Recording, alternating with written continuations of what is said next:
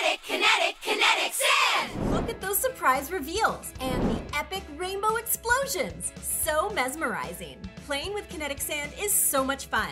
Here's a few tips and tricks to have maximum fun every time with your SANDisfactory set. First things first, let's get our sand flowing. Play with it until it softens. So squeeze and squish, flow and fold. Once that's done, let's start with the cube mold. Fill it with colored sand, but not to the top. Leave some room for the core cutter to go in easily, as a little sand will fall off. Once you remove the core, use the scoop tool to add a little black sand back into the bottom, and the squish tool to press it down, so the cube will be black on all sides. It makes the reveals so much more fun.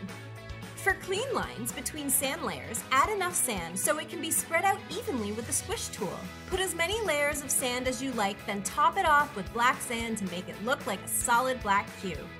Now slice through for some bomb rainbow reveals. With the clear cutter, watch your designs come to life before your eyes. A colored square or a diamond as well, depending on how you use the core cutter. Create epic surprise reveals in any color.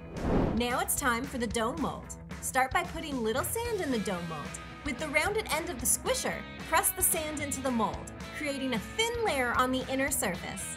Use the clear cutter to slice off any sand hanging over the edge.